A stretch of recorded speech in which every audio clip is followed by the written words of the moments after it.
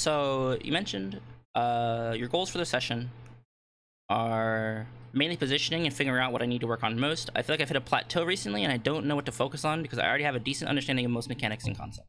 And you are on PS5, right? Yep. Is there anything I should be aware of? Switching. There is still aim with controller. It is still like it's not like you don't need to not aim with controller. So your stats look pretty good. I mean, you look like a really good player. I've seen your clips before, and you play on PS5 with like PC aim assist. So you're already outperforming people that play on Xbox anyway. So you're already like a high tier player. Basically, what I'm gonna do with you is I want to look at your gameplay here. I already took a glance over it, but we're basically going to sit here and establish a game plan for you, to like get better, because like while I can't sit here and like watch your VODs and things like that, we're gonna like structure like a plan for you to get better. So plateaus are okay. This might sound rude. Plateaus aren't real. Plateaus are just caused by you contextualizing what you're doing. So for example, if your goal is, if you're like, oh, I'm gonna work on my aim, for example, or I'm gonna work on like my movement or whatever, but then you keep working on your movement and keep focusing on the same thing as all like the entire time, you're probably going to hit a certain point where your improvement of such mechanic and such things you're focusing on are a lot more like you're gonna get smaller returns. Like once you learn how to super glide and once you learn how to like lurch with it or whatever, like once you learn how to like do things with it, it's like, oh, then you kind of start to learn less and less, and it's more like mastering it just through sheer like repetition. That's basically what causes a plateau. The best way to get out of a plateau is to identify something else that you need to work on and to kind of bring it all together, get like a separate set of eyes on what you're doing and things like that. Try different things, do different things. And you're a bloodhound main, I can tell, obviously, as well. The roller bloodhound, the scariest thing known. Man, kind of lucky to get a medkit out of that. It's pretty nice. Okay, so you have a 2v3. You're at a disadvantageous position. We can probably get a lot of value out of this. You have no resources. You have no medkits, no ammo. I want to see how you play this. He took the G7 scout. That's certainly a play. I mean, I guess for like ammo efficiency, it's. I just have never seen somebody pick up a G7 scout in a pub match in forever. You guys are holding the zone on them. This is really good.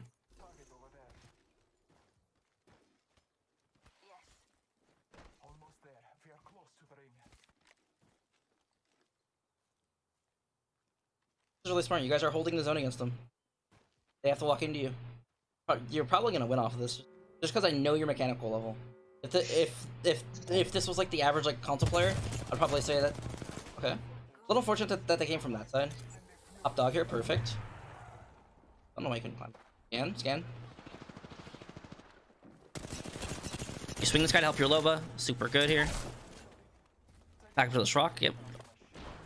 I'll pop the cell and then fight. Unfortunate. Yeah, that's just unfortunate. Yeah, okay. This is unfortunate because you didn't have any resources to expend. The only thing I would have done is like scan earlier here. Like you played this super well. Maybe I think actually you overswung here. You like I know you wanted to help your teammate and whatnot, but you absolutely overswung here. I wouldn't have like you don't want to try and just ego chow people. Even like it is a pub, yeah, but like wait, like if this is duos, I would like it would probably be fine. But like you're not like I don't think you're used to the situations where you're outnumbered, where like they have a better advantage than you. Like even if you kill this person, but you both trade like you do like 200 to knock them, but they do 100 to you. The enemy team has like they have like what you both have red armor, so you both have like what two. You guys have like 450 health, but they have like 675 health. So if you do like 200 damage and knock one, but they do like 150 to you, the amount of value that they've gained is overall more than the value that you've traded. Especially because you don't have batteries. You can't afford to take this damage. Like you need to like to help your teammate here, and ultimately to like win this, you have to just take less damage and play and like run. Like I would run back here and like win your 1v1 by a wider margin. Winning like winning fights by wider margins is what makes you be able to kill more people and fight off third parties. I know that I know this is obviously like the last squad, but like anytime you get third partied and you die to a third party, it's either because you won a fight by like the world's smallest margin, or because you didn't actually or because you didn't actually like analyze like if it was a good fight to take, and it's pubs, so the second thing isn't really super relevant. It is in some areas. Like earlier you didn't push up because the team was pushing you, but like here it's like it might seem like such a minor thing, but it's so important to take as little damage as you can by utilizing cover and effective strafes and things like that, because that lets you win 1v3s 1v2s in situations where you're just outnumbered with not a lot of resources. Like imagine if that second pump didn't hit you. And like imagine if that guy only got to see like half your body and hit you for like 40 instead of this like what, like 90. Like yeah, that was a 99 pump. And then now you start playing the cover once you're, you know, because you're healing, you get one cell off, your gun doesn't come out, which is like unfortunate. It's just it's so important in fights. Like this is a really good fight. This is a super good fight to analyze here. Because you're at such a disadvantage, and they really like your flaws like show a lot more. And like as a really talented player, you have to challenge yourself a lot more and go against, like if you can't go against people of equal skill, you have to go against, you have to set yourself up to basically handicap yourself, you know? You have to give the opponent like an advantage, you know? Like like if someone is like really good at like Super Smash Brothers, you know, and it's like let's 1v1, it's like no, I don't want to 1v1 you, you're gonna shit on me. Okay, well, but like a 2v1, you know, and it's like, oh well, maybe that'll be more fair because, you know, there's like several reasons you want to do, and you want to try and give your opponents as many advantages as possible in a way that isn't, you know, like dumb. You don't want to just be like, oh, they're a triple sniper high ground, let me just walk out in the open field, like, you know, like there hasn't been a fight where I've been able to analyze where how much damage you've taken and like decision making like this, other than this one and that one kill against the Rampart earlier in the VOD, you know? Like this VOD isn't bad. It's like but it's just a game where the margins between you and your opponents is so high. It's only that once your opponent DCs that you actually like kind of, or like once your teammate DCs, that you actually have such a big disadvantage here. And like this, and like imagine you play every game like this. You know, like this situation, like this fight you didn't win. Imagine how many more fights you won't win because of small things, like, oh, you didn't know where all the enemies were. You didn't really provide information to your team here, like you know where they're coming that way. The Bloodhound scans you. You don't scan back. For almost not every time, but almost every time that you get scanned by a Bloodhound, you want to scan back. You want to counter scan, because if one team has wall hacks on the other, well, who has the advantage, you know? You want to try and minimize that advantage by any means possible. So every time a Bloodhound scans, you want to scan as well. Every time that like you're in you're in a seer ult, you want a Bloodhound ult, so you can trade that information back and forth with each other. Because if you don't know where they are, but they know where you are, they can set up plays and work on different angles and things like that against you. You want to scan here, so you know where they are. Your Loba doesn't get caught off guard here. Like Loba knows they're over there, but they don't know how close they are, and then the opponent's right there. Like imagine you scan right here, and then now can actually break down like this fight way better. They don't just instantly know where you both are. You can trade that information and like play the situation more better, like more gooder. And every period of downtime where you're not actively shooting somebody and you have your scan and it's like a good time to scan, you want to scan. Like right here. You're not like right here, I would argue that like scanning is like good, but you can also argue that it's not. So because, you know, you're watching this angle, you're watching like the climb up, whatever. But as soon as your attention gets redirected over here, you want to provide information, or you want to counter scan when the Bloodhound scans. Like either of these 2 points is when your scan should come out. One of these 3 points is when your scan should come out.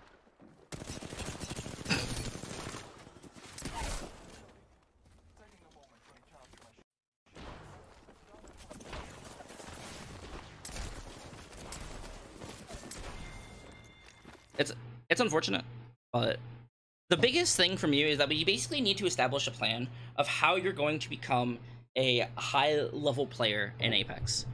Essentially, the biggest thing about when you're plateauing is that you've set a level of comfortability where you kind of just walk around and like kill people and just kind of like play the game, but you're not like actively like putting yourself in new situations where you're unfamiliar, where you're not necessarily scared, but there's uncertainty, there's like anxiety in these situations. Like I'm sure there was some anxiety to clutch here, you know, not necessarily like I'm scared, but like, you know, oh shit, Yeah. this is a really stressful situation.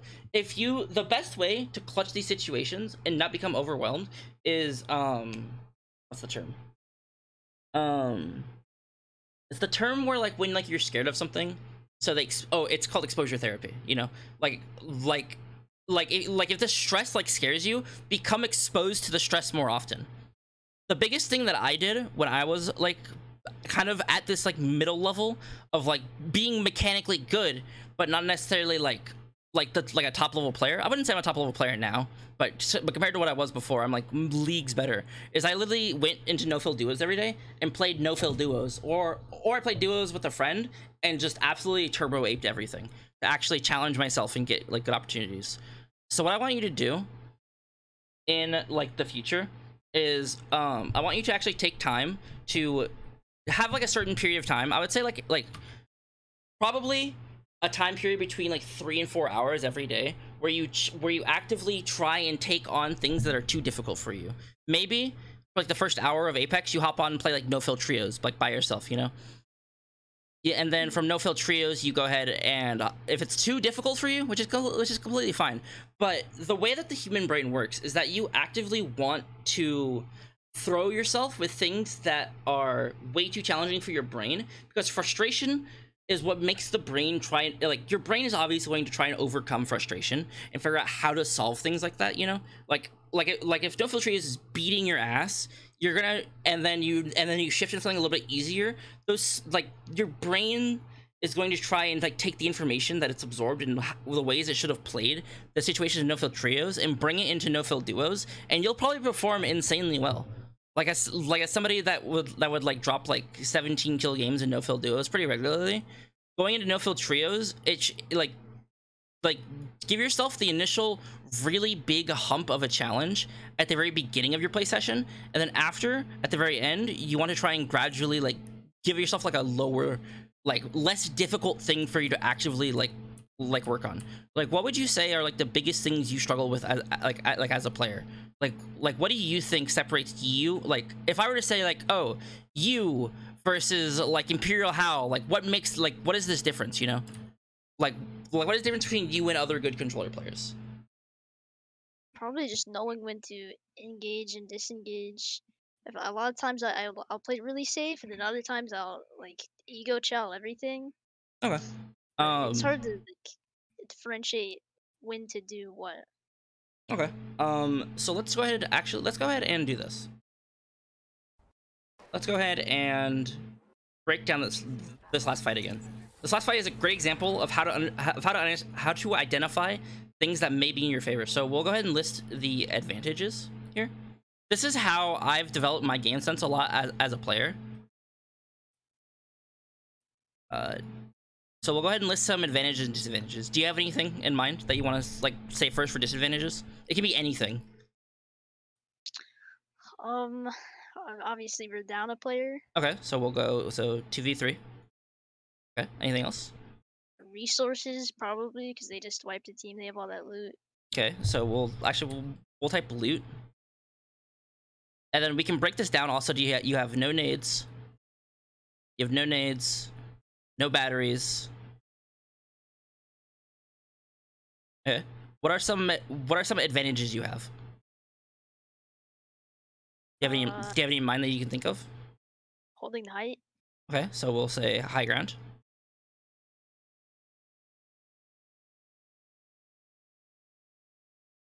Anything else? I don't know. The zone is also a super important aspect of like the situation.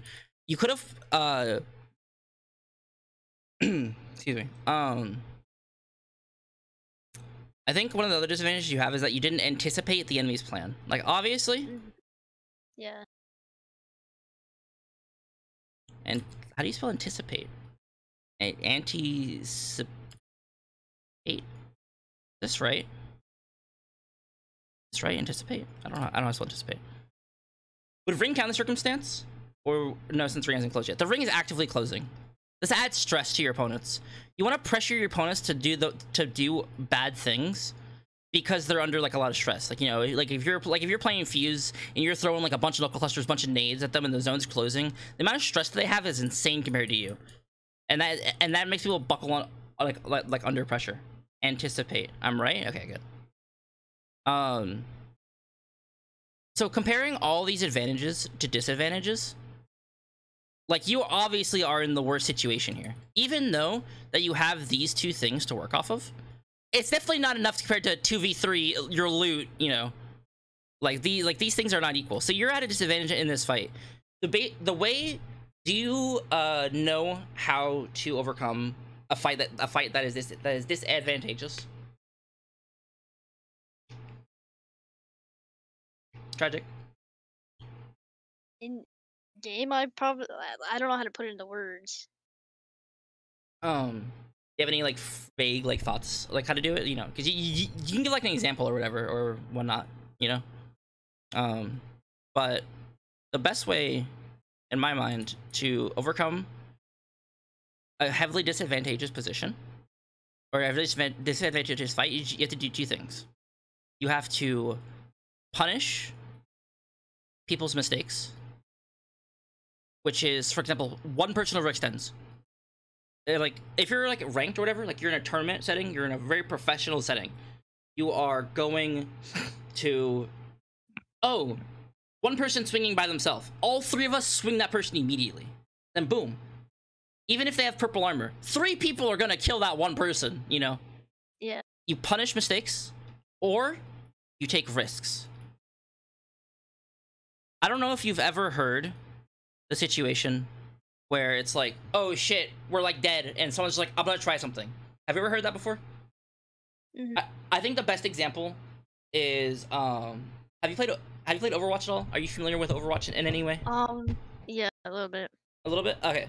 So you know how Nano Blade is a really powerful combo, right? Mm-hmm. And basically, unless you have like a defensive ult against it, your team is just kind of like fucked unless they fuck up. But the way that you counter it as another DPS player, as another like person that can't individually do much about it, if one team generates, we'll say like if like this team generates 3 kills, but we'll do like enemy. If an enemy team generates 3 kills with it, but you generate 4 kills with it, or by doing like a risky play, but you get value off of it, you know, you've equaled the playing field now. Or, well, I guess 3v4 would not equal it, but you know, you get the concept. You basically have to take a really risky play and understand why it's risky and understand the value that you can generate from it. You want to try and out generate the opponent's value. Zach Mazer is actually, you know Zach Mazer, right? The Mazer moment, he plays for C9, you know that guy? I love him or hate him. You can think he's dumb, you can think he's smart. There is this thing that I do, especially that I've learned from him, where it's like, follow me like an idiot. Because if you're in a building with like and like you're like down here, right? And there are like 4 and like, oh shit, we're getting like a team's pushing us. Oh my god, there's a third party. Oh my god, there's a 4th party. Like, there's no sense in trying to be like, all right, let me figure out where everybody is, we'll make a plan. Like, there's no way. There's too much information to actually process, like literally in your brain. Your brain cannot micromanage and process 12 enemies, knocks, guns, positions, things like that.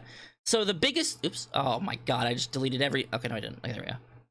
The biggest thing you can do is just take a risky play and try and generate value with it to get your team alive and like out and like to safety, you know. Mm-hmm. And that's the big, even if it's like objectively a bad play, but you have to do something, you know. You can't just not do something, you're gonna die. Like if you're like, again, we'll use the building situation. If you're in a building, you'll see this a lot. You'll see pro players dismantle this a lot. But if you're in a building and you have like caustic traps, right? You have like caustic traps, and you're all fenced, and you're all like gassed up and fenced up and blah blah blah, you know, like whatever. But then like there's a team on the outside and they're like, hey, die, you know. The team on the inside typically dies, right? Like 90% of the time, the team, even though they have like gas and everything up, they're gonna die typically, right? Yeah. That's because they're not making any plays. They're not doing anything. You have to actually like counteract what the opponents. You can't let the opponents be the ones to set the plays. And especially in Apex, the team that gets the first like advantage is typically the one that wins, unless some crazy comeback or unless they counteract with their own risk, you know. Like if they like, let's say like outside team knocks one person on inside, but then one person from outside is like, oh, we knocked one, goes in balcony, then like walks in, gets double swung by the other two people, now it's equal again. But if this team is just sitting here trying to play and trying to stall for time out, like, you're going to do nothing. You can't let this team like actively just kind of like set up and walk to you and set up like their own plan. You have to try, again, like you have to try, no, don't do that. You have to try and counteract what the opponents are doing with your own game plan. Like, your own game plan here is to kind of like, your game plan is loose. It's kind of just like, let's just like sit here and like camp them out. You have to more anticipate what they're going to do like directly. Another good example is if a team is sitting like let's say like it's end zone situation. Can I change this color to like, yeah. So let's say it's like end zone situation, right? Like the orange is the ring, like everything out here doesn't matter. It's in the ring, whatever. But then the ring ends like in the center here, right? If they're like, if you're a team playing down here, and then there's a team up here with caustic, like what is this team's win condition if they have caustic? Like, what is their win condition? Oh. Yeah, that's yeah, caustical. Their win condition is just, all right, zone's closed. Let me just shit everywhere. Let me just literally throw my ult and then everybody dies very easily. So you have to stop and prevent these like teams from acting out their game plan. And it can't be vague. You can't just say, don't let the caustic ult. Because it's like, okay, how? Well, like what am I gonna do? You know, like what am I gonna do against the caustic ult? You have to try and formulate specific, precise plans to like counteract the enemy's plans. Especially, this is especially important in game zones. I want to see you try and play, or I want to see you play an end game at some point. It can be like not a full game. It can just be like the end of like a game. It can be like the end of a VOD or whatever. Like, it doesn't matter. But I want to see you try and play an end zone. The way like formulating a plan specifically, like, oh, okay, this team understanding, hey, I have 0 batteries, I have 0 grenades. The only way we shield in this team is by knocking one. Like, we have to knock one, and then we have to like capitalize on it. So you have to sit here and like play this ledge. You have to play a little bit more aggressively to try and punish your opponents a lot more. Even if you get punished for it, you're gonna die like anyway. Like, as good as a player you are, unless you pull out some crazy fucking insane shit and just 1v3 out of your mind, it's difficult to win. Like, your aim isn't objectively bad here. Like, you overswing this one thing and it gets you killed. Because your mistakes are just gonna get more punished. Like, your aim isn't like bad here. Like, yeah, you missed one shot, but I'm not gonna sit here and tell you, you know, just hit that shot. What are you doing? Just hit that shot, you know? Like, that's the most deconstructive thing you could say, you know? You have to like better understand, hey, the last time we saw this team was they were in Turbine. You don't, like, they're not gonna be over here. You know, like, you spend too much time looking over here for information. There's still, is this a care package or is this a zone? That's zone. That's the zone. That's the zone. Okay. But like, the last time you were fighting these guys was here, and like in Turbine, and they were playing Rampart, so you know they didn't move. You know this team didn't just go like, let's octane pad like over here. You know, like, and if there was a fight over here, you would see some remnants of the fight. You know. Like, you would see, like, a death box over here. You spend too much time, like, worrying that they could be over here when it's, like, not super likely that they would even be over here. It's just one team. You're not gonna catch, like, multiple teams. Like, it's coming from, like, a position of game sense from knowing where they last were. Like, if you're the team in Turbine, and, like, even if you fought, like, over here, are you really gonna walk out this way and then go this way? Like, no, right? Yeah, no. You would use the cover here, like, no matter, like, even if you're the worst player in the world wouldn't just be like, yo, let's walk out here, you know? Like the worst player in the world would be like, all right, walk over here. I guess it's kind of like just the natural flow of like the POI. Like they would come out these doors here. You know, it's understanding where the enemies are and their most likely game plan. Like I don't think you were actively thinking about what they were gonna do. I think in the situation you were thinking, oh, they're over here somewhere. That's understanding like where were they last at, like where, like what is their most likely position. Like it's very, like I would say there's like a 5% chance that they're over here.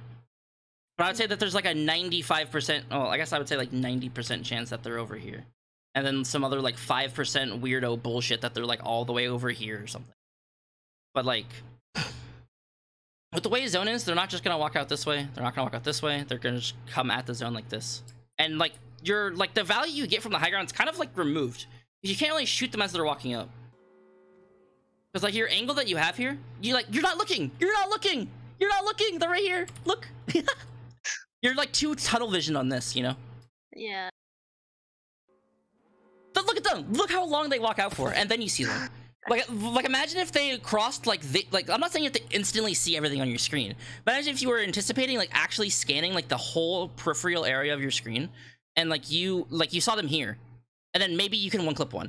You're not even playing like the best height possible, you know? Like like you should be playing up here instead of like right here on the sledge. You know?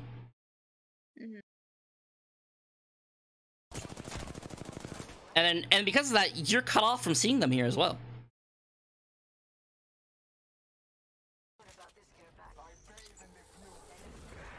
The biggest thing,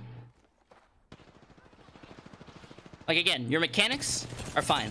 You as a player are fucking amazing. You're really good at the game.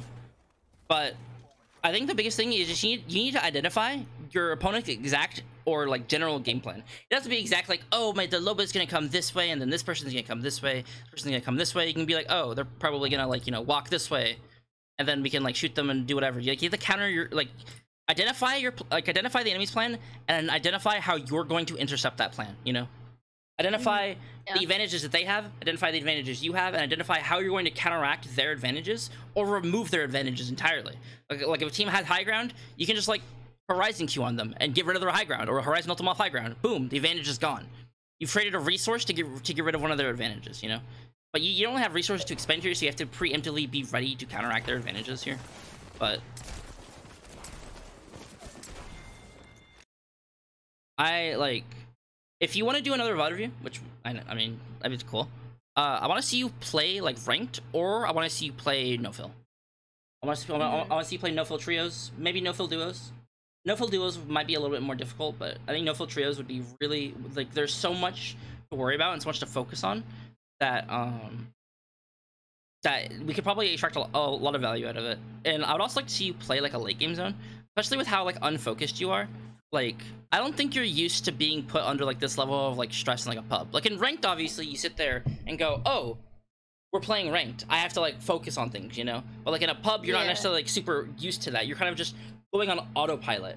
The biggest thing about plateaus, and the thing that you're suffering with plateaus, is running off of autopilot. Because you have to actively think and challenge yourself to new experiences. Like what have you been working on the previous like year? Like I don't know how long have you been playing? I've been playing for a while, since like season 3, but I didn't start really focusing on improvement until like season 9, I think. Okay. So that's like that's over a year, yeah. That's definitely over a year of improvement. What have you what have you been doing to like improve? And I don't mean that like derogatory, like I'm genuinely asking. I want to see what you've been doing. Just playing a lot. I don't know. I used to really try to sit and like analyze pro players playing, but after a while it was kind of just the same thing, and I was like, I don't know what I'm supposed to be taking away from this. That's completely understandable. It's not necessarily for everybody. There's definitely do you watch a lot of like coaching and stuff like that, or no? There's not really a ton of people that do coaching. Yeah, I try to find who I can who uploads VODs and stuff of them coaching. But a lot of it is always like newer players or focused, like, yeah. Don't get me wrong, you can still learn a lot from like a fundamental level. Like there's like, especially if you're self-taught in a lot of things, there's going to be like gaps. A drawing tool. there's gonna be like, gaps in understanding, you know, because like I mean I saw Asu ask, wait, Watson Gen eats horizontal, and I'm like, dude, there's no way. Like when you're self-taught, there's gonna be gaps in your understanding, so it is still important to cover fundamentals and basics. But there is definitely like do you know Coach Nahil at all? Yeah. Yeah, have you watched his stuff before? He's really good for basics, and he also has really good stuff for higher level players as well. It is kind of old, like season 3 level, but there's still like the game hasn't changed fundamentally a lot. Like obviously the resources have changed and like the characters have changed, but you can still understand like the basics of like how it works and things like that. You can just look up his channel. They're like, I mean, you've already watched him before, but videos like where is it?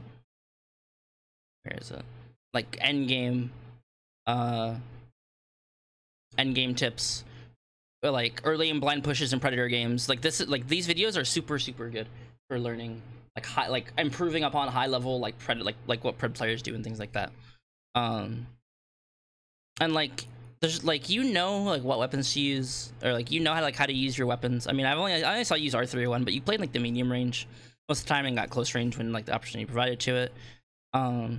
It's just, you can definitely become like a super high level player, and I'm really glad that you don't use console as a reason to like excuse yourself from getting better. I've had a lot of people say that, hey, I'm on console, I can't be a good player, and I'm like, there's nothing to do with that. You can be the best player ever on console. Like you like look how many console convertees come to PC and are insane, even if they don't even play on controller anymore. Like there's several people that don't play on controller anymore, came from console. I mean like look at like Verhulst. You know, like he was a console, Yeah. like he was part of like the console gang, came to PC and is now on TSM. Like there's nothing, like, you know, you can still do everything you can do on like on console, on PC. Obviously the opponents are different. Duplex, Skittle Cakes, Verhulst, yeah, exactly. I just want to see you, like, if you can't fight people that are of equal skill or higher skill, like when's the last time you fought somebody that was like higher skill than you? You remember? Every once in a while, I get someone in my pub games, but usually it's like I have an RE45 and they have a Yeah, exactly. It's so DK or insanely whatever. hard to get like consistent like practice, you know? Like on Um, equal ground, I don't think, not for a while. I haven't found anyone. yeah, exactly. That's where the difficulty comes in. I'd recommend you try, if you can't play, if you don't want to play ranked, which is understandable. I don't really want to play ranked all the time either. But if you don't want to play ranked, I'd recommend you either play against people like, I don't know if I don't know how available tourneys are really right now.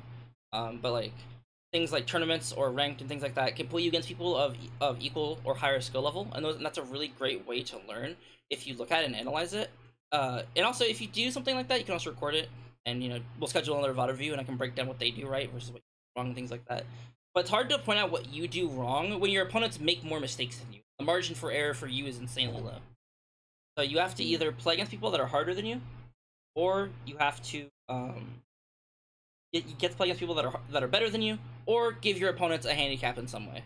And a handicap can come from, you know, no fill, or like doing challenges or things like that. But I don't think doing challenges is effective. Um, it's up to you. I think that's everything I really wanted to talk about. I've given you a plan. Like, I've given you a plan for what to do. What do you think you're gonna do next Um, to improve? Probably practicing no filling. Okay, Do that for a while. that's fair. And you don't have to do it alone. You can do like no fill trios, like a friend or whatever. Yeah. You don't have to, like, don't get me wrong. Don't overcommit yourself to only playing no fill for the next 2 months of your life. You're gonna be miserable. You're gonna want to die. This game, like, it's so frustrating to be like, I'm no fill trios, I'm a solo bloodhound, and then have a team just triple send you on an octane jump pad, and you're like, all right, that's cool. Like, you know, like, try, especially with no fill, prepare yourself in advance to be in the mentality of, hey, I'm gonna go next. I'm gonna play next. It's just one game. We're gonna go next. And if you, and like, you can, did you record these with like the active record feature, or did you like get like a replay feature or whatever? I don't know what PlayStation has. Yeah, It's you like, just press a button and you can like grab 30 minutes in the past or whatever. oh, that's perfect. Yeah. You can just get like a no fill game where you like get like some decent kills, or you just have a fight where like I literally have no idea what I could have done better, or like you just kind of like die instantly. That isn't like just 3 stacks full sending you or something like that.